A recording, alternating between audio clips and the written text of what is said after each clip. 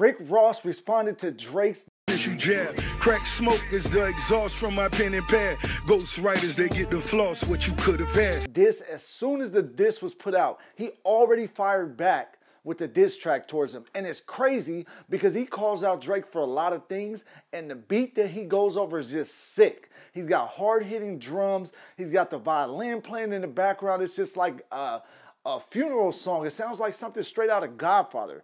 I can't believe that Ross was the first one to respond back to Drake, and he was this dang quick.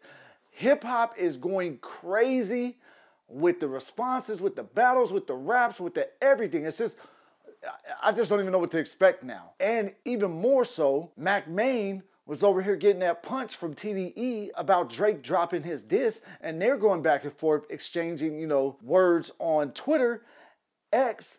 This is crazy because I'm like, bro, we've never had this much conflict that seems like it's popped off all at one time for music, rap beefs, all of that good stuff, and it's cool. Like, I'm all for it as long as everybody just keeps it on the tracks and do what they need to do. Send your shots how you send them. Show who's the best man for the job. But did any of you guys expect that Rick Ross was going to jump out the back and be the first one to drop a bomb back on Drake as soon as he dropped? Man, let me just help you guys understand what this man said. Let's unpack the things that Rick Ross had to say. He told Drake that he had a nose surgery because he didn't like his dad's black nose, which we believe that Drake did have nose surgery a while back. And, you know, Drake is Jewish and black, so they're saying that, you know, he may not have wanted to look so black and ethnic, so he went ahead and changed his nose. Man. Oh, man, it's up. Another fact that Rick Ross threw in the air was that Drake had the six-pack surgery, which we all saw when he was at his most fit, you know, weight and size, and he looked like he was in the gym quite a bit. But everybody speculated that the man had the six-pack surgery. And now Ross is saying that the six-pack disappeared, so now that's why we're seeing Drake covering himself up, wearing different outfits at his shows and things like that. Do you guys think that's why this is happening? I don't know, but I have to say that Ross was hitting with some zingers on this. He also told Drake that his flow is copy and paste. There's really no uniqueness to it. There's no difference in style, how he does his flow and things like that. Do you believe that it was pretty much straightforward flow?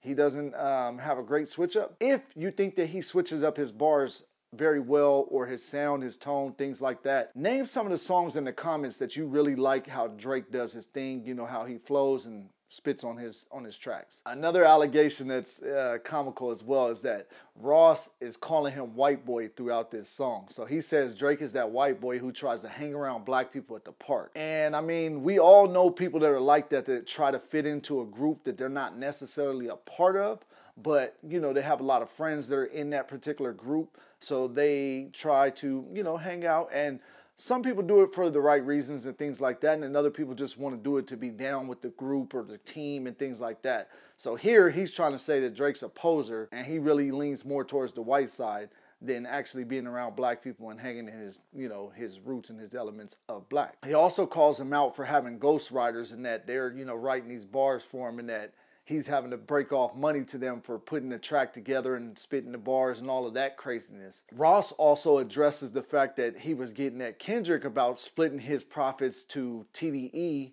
Top Dog, for 50% of his, you know, royalties and all of his different money that comes in. And Ross is saying that he's paying Birdman and Wayne, and that he has to keep paying Wayne money consistently, and also ties in Jay Prince, who he's saying that Jay Prince is getting money from him as well. So if you look at that, that's three different hands that Drake has in his pot before he actually gets to cash his checks. So who's getting taken for more money? Is it Kendrick or is it Drake? Because both of them have people that potentially could be, you know, getting a big chunk of their royalties, their money and things like that. But, you know, as we know, Kendrick seems like he has one person at the top that was getting money. And who knows if Top Dog's still getting money, because Kendrick is now independent. And Drake has three. He's got Birdman, Wayne, and Jay Prince, presumably. Well, Ross thinks so. He also tells Drake, we can take it how you want to take it, and when you see me, to check me. So he's letting him know he's with all smoke.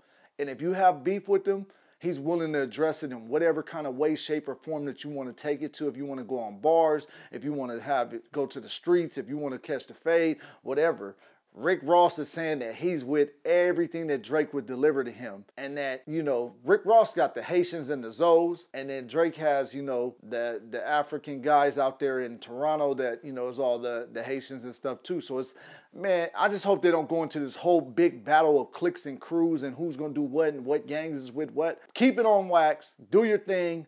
Spit these bars, and I really hope that everybody's doing this to just up the competitiveness and that they're really planning on working on music together or just even all going to drop music, which would be the best way to hit us as fans over the head by having us think that they really have this beef. Oh, and the best part I liked about Ross's diss is that he actually addressed the reasons why he unfollowed Drake on Instagram and what made him even want to diss back. So he was pissed that Drake sent French Montana a cease and desist letter about some music and sent the police to his house or wherever he was at the time to, you know, stop his album from coming out and the project being put together the way he was doing it. So, I mean, that's logical reasons. And then also, you know, he's a good friend with Future and then other people in the industry that he has friendships with. So I'm sure he has more insight into what happened, why he feels some type of way about what got delivered. But man, who was to expect that Rick Ross is going to be the first one to answer and that he came off this vicious? What do you guys think? Let me know in the comments. I don't know where it's going next, but it's up and it's stuck now. I don't see this coming down for a while. We might have a hot summer full of disses, bars, tracks, great music, all of these good things. So I hope you guys are ready and stay tuned because I'm going to try and hit it as often as these things come down the pipeline. And like I said, I had to jump in quick, give you guys this message because Rick Ross already dropped as soon as I was done with Drake. All right. See you guys later, Splashers. Catch you on the next one.